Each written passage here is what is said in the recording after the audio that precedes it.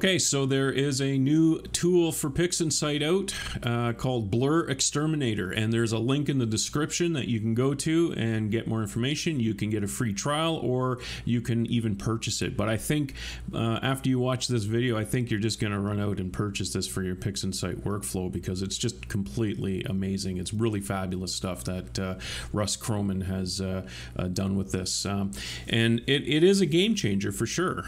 If you've ever struggled with deconvolution in your image processing workflow, this is going to simplify it amazingly. The artificial intelligence does an amazing job in analyzing the image and in applying deconvolution to it and improving the stars in the image as well. So, and it can work on both color data and monochrome data. In fact, you're going to want to apply it to both. So if you have monochrome data like a luminance channel, you're going to want to apply it there. And then if you have a color stack of RGB channels, you're going to want to apply it to that image as well. Same holds true for one-shot color images. You're going to want to apply it to your one-shot color image. But like I said, make sure you apply it early on in your workflow. If you don't have BlurXterminator, the first thing that you're going to probably want to do is get a free trial or purchase it. You can click on BlurXterminator and you can get a free trial, and you can purchase it and get support and so forth. Talks a bit about it here so that you get a little insight on the what BlurXterminator can do for you, which is pretty cool. Give it a purchase if you're just want to jump right in and make use of it, because I think you will, like I said, after you see the results that I show you. Okay, so back in PixInsight, I've got the BlurXterminator tool open. I'm not going to go into how you install BlurXterminator, because Russ actually has instructions that he provides you when you purchase it or get the free trial, how to install it, and it's really simple to do. So I'm not going to cover that. That's already been covered. But what I will point out is you can find BlurXterminator under Process and Deconvolution right here. Deconvolution, you'll find BlurXterminator. So when you open it up, it'll be default, of course. I'm using some custom parameters here, but if you open it up, default is like this, with the stellar adjustment set to sharpen the stars at 0.25, no adjustment for star halos, automatic PSF is selected, and none of the options are selected. So now you can run this as it is and get a fairly good result. This is a preview here that I did. This is a preview window of a larger image that I have some H-alpha. This is H-alpha data. You can use BlurXterminator on color data too, of course, and you're going to want to. You're going to want to apply it to your color data and also your narrowband data as well. So this is H-alpha data that I took of M20, and I haven't processed this. It is best to apply BlurXterminator early on, as early as possible in your workflow. So what I am doing now, I adjusted my workflow a little bit to accommodate BlurXterminator, and what I do is I will take my master image and I will crop it, and I'll apply a background extraction to it, and then I will apply BlurXterminator. That would probably be the best way to approach it. That gets it into the workflow very early on. And that's before I do anything like color calibration or stretching it or anything else that I do in my workflow, mixing channels, anything like that. You don't want to do that. So you're going to apply BlurXterminator to your one-shot color image or your RGB combined image, and you're going to apply it to your narrowband images as well, your H-alpha and your O3 and so forth. For LRGB, I should point out for LRGB images that you're going to want to apply it not only to the RGB combined, but to the luminance. Now, there are some cases where you might be able to get away with just applying it to the luminance image. That was typically how we worked our workflows for PixInsight. At least my workflow was to do any deconvolution and sharpening and so forth on the luminance image, and then add that that into the RGB combined image. But in this case here, you're going to want to, if you're using BlurXterminator, you're going to want to apply it to the RGB color image, and you're going to want to apply it to your luminance image as well if you're doing LRGB imaging. So let's just go back here to PixInsight. So let me just give you a quick example here of how this works before I go into any other details on it. So this is just out of the gate, and I made a preview box around the center of M20 here so we can see it. And if we just use the defaults that are set for BlurXterminator, we can apply it to our image, and it goes pretty quick. I found that it works pretty fast, and we get a nice result overall, I think. Very good result. So we go from this, which is blurry, to a very sharp, crisp image that the resolution has been restored on it. And the details are quite fabulous with it. We can see what it's doing here with the dark nebula. This is before, and this is just as it was captured. So this could be poor. In this case, it could be collimation issue, or it could be a seeing issue, turbulence, air turbulence and stuff like that caused this. This was taken on a reflector type of telescope. So you're going to have a number of things that can actually influence the quality of your image and how crisp and clear it looks. BlurXterminator does a fabulous job of cleaning it up, as you can see. Really amazing stuff. So we go from a very blurry dark nebula region to some fantastic details being revealed in it. So I think that works. I think BlurXterminator is just for that simple part of it right there is just amazing. So tell me in the comments what you're thinking about BlurXterminator. Is this a really incredible tool to have in your arsenal, to have in your workflow within PixInsight? Let me know in the comments below what you guys think. One thing that I will point out is Russ actually says this too, that you can get a better result by fine-tuning your PSF diameters. Your PSF, so automatic PSF will attempt to determine the PSF of the stars in your image. But if you can actually narrow that down and get in the zone and tweak it a bit yourself, you'll probably get a better result. And I found that it did help to actually do a manual PSF versus using the automatic PSF.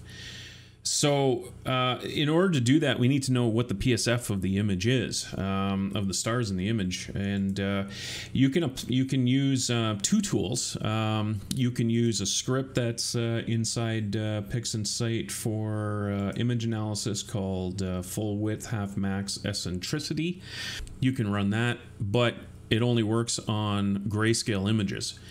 So, and that's fine. That would work on my H-alpha image here. That would give me my median value for a full width half max for the PSF.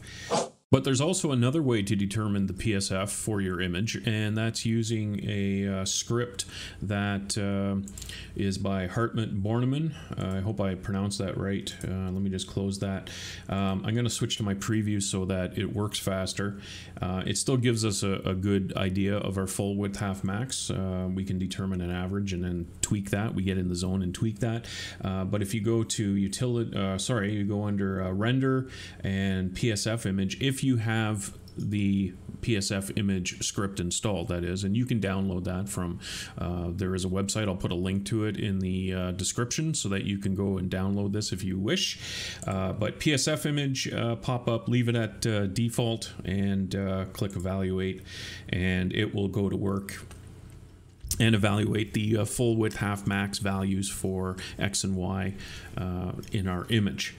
And it goes pretty quick on a preview, I found. In the preview, the numbers are still in the same zone as if you did it on the full image. You can run this script on the full image. It'll take a little longer for it to do, but I ran it on the preview because it's a little faster, and the values are still giving me a good indicator as to where I want to be with regards to my PSF diameter.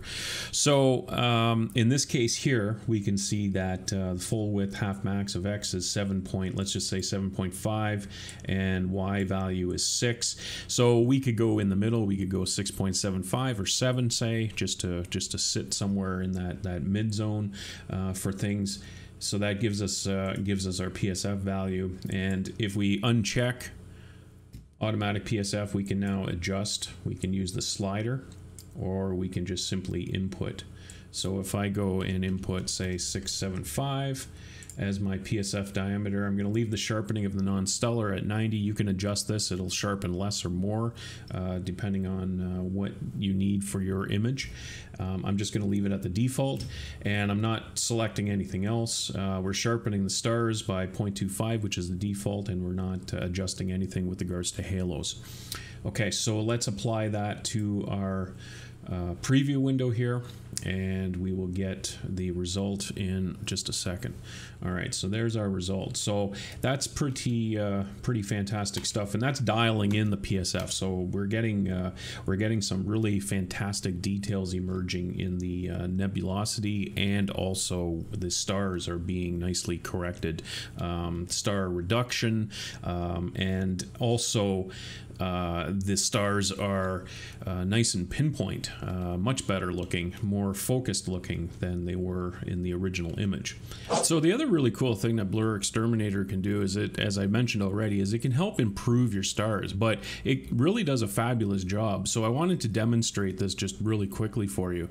If we go back over to PixInsight, we can see here that we've got these stars in this image. There's a lot of color fringing occurring with them. We can clearly see that. So we want to see what BlurXterminator can do to improve those stars for us, and I think that you'll be quite amazed with it. So what I did here, I've got BlurXterminator open. I've got it at the default of 0.25 for sharpening the stars, no halo adjustment being done, and I've already checked the PSF for it, which I've set at 5. No options are selected. I'm simply going to apply it and see what the result is. So I'm going to apply it to this preview here, and we can see the dramatic difference in the stars, how it's removed the color fringing from the stars and left them nice and sharp and pinpoint looking compared to how they were previous. So if you have images that are suffering from stars that aren't quite as good as you would like or had hoped that they would be, BlurXterminator might be able to help you and improve those stars and improve your overall image for you.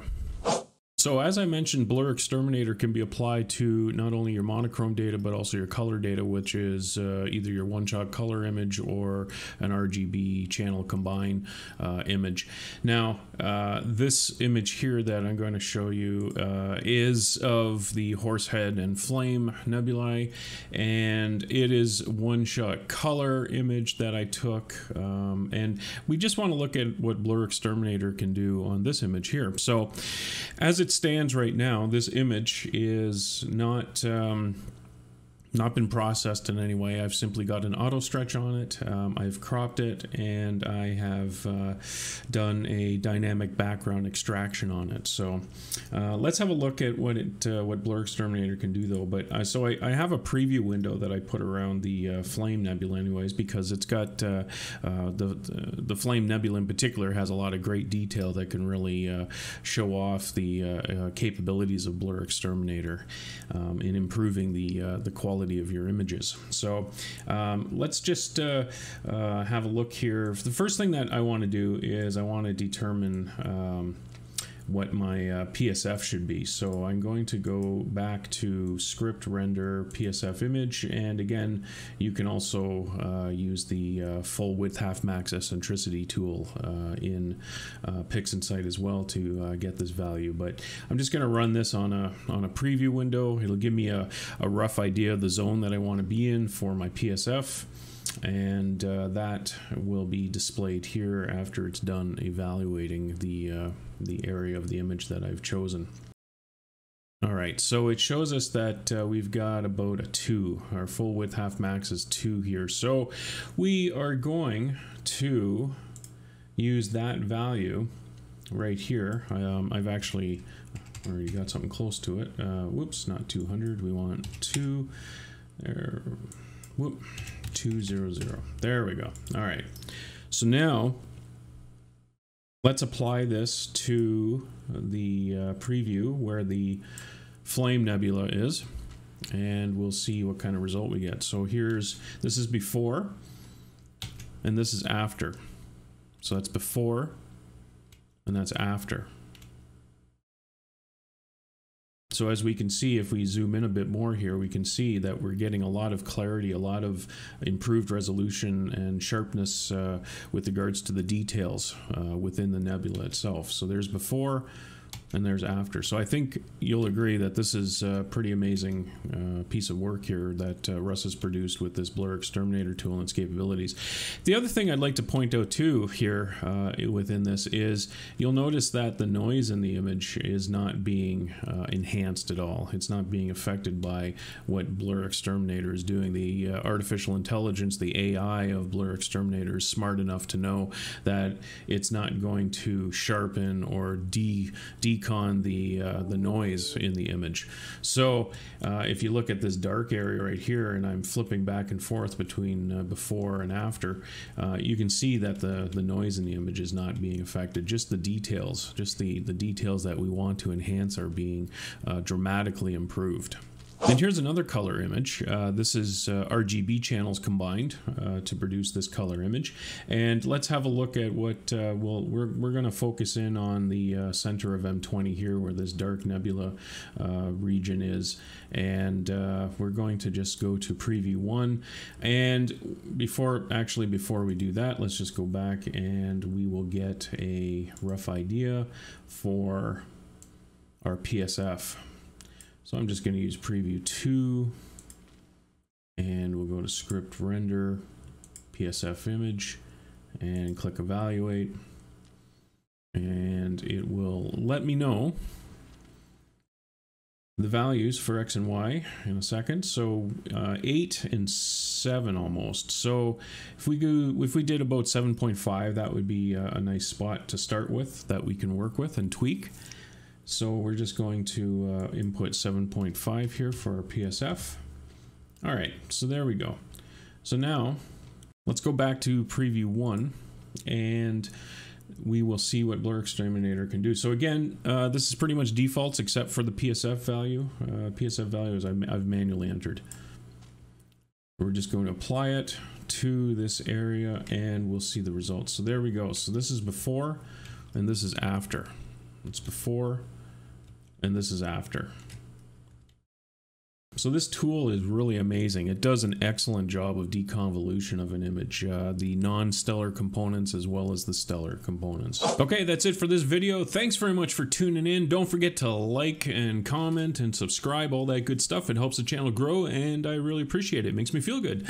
Okay, thanks again. We'll see you soon. Take care and clear skies.